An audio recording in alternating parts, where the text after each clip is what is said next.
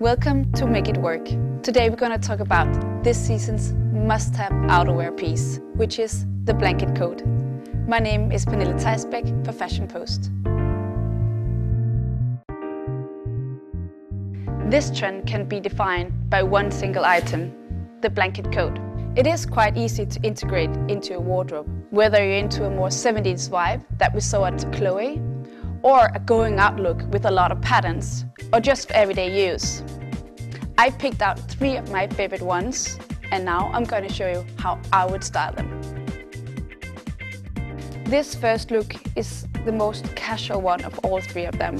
It is a blanket coat from Stella McCartney. What I really like about this one is all the details. The star print, secondly the fringes, which gives it a kind of fuzzy feeling. It is cool to wear with layers, but also as just a cardigan like here. I also brought with me a more basic alternative from Closed. It has less details and it's much more classic and easy to wear.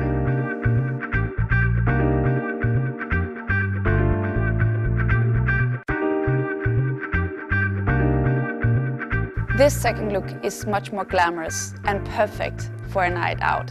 I've chosen this blanket coat from Heartmade by Julie Fagerholt. What I like about this one is all the details. First of all, the colored pattern. Secondly, the ethnic details on the sleeve. Therefore, I chose to style it with something quite classic, like a white shirt from Rika, a pair of grey jeans from Envy, and this season's burgundy pumps by Yvonne Coney.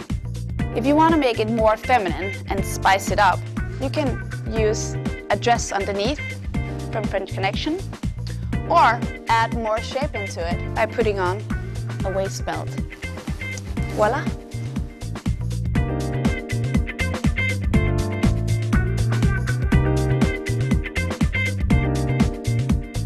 This third and final look really has the 70s vibe. A blanket coat from Zara. I really like its toned down print, the affordable price, and of course, it's got such a cute hoodie. I chose to style it together with a very simple turtleneck from Acne, flared jeans by Envy that really embraces that 70s vibe. As an alternative to this,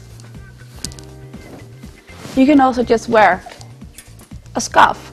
I found this one from H&M that still has this 70s print, but also some fringes that we actually saw on the first blanket coat that I showed you guys. Voila!